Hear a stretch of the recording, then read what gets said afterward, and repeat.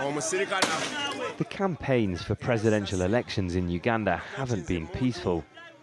Police and soldiers have blocked political opposition candidates on the roads.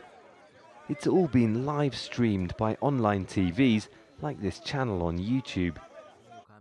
The government's now written to YouTube's owner, Google, asking it to block 14 of the channels, accusing them of inciting violence.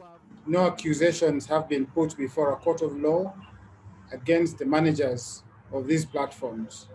So government is simply writing to Google as a means of intimidating these managers of these YouTube channels and platforms as an attempt, a continued attempt to stifle the political opposition.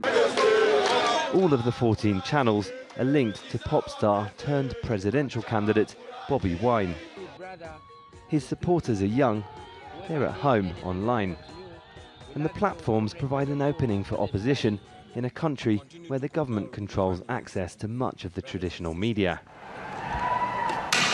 Dozens of people were killed when police violently broke up demonstrators last month. It followed the arrest of Bobi Wine. Police said his rallies broke COVID rules.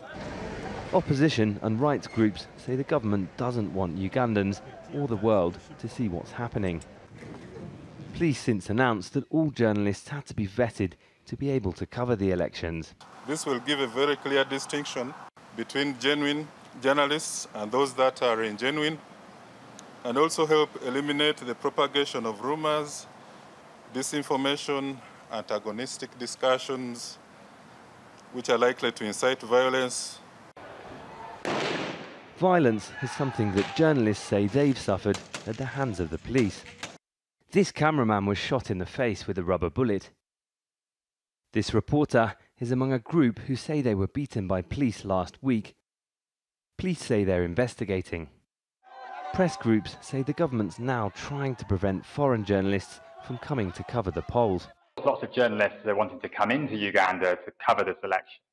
And what we've seen is that many of those journalists who have applied for accreditation have been left waiting for days, for weeks, for that accreditation to be processed. In some cases, journalists who have entered the country have even been deported.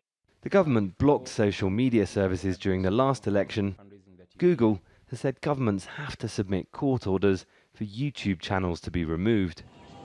So for now, the online TVs keep streaming. Malcolm Webb, Al Jazeera.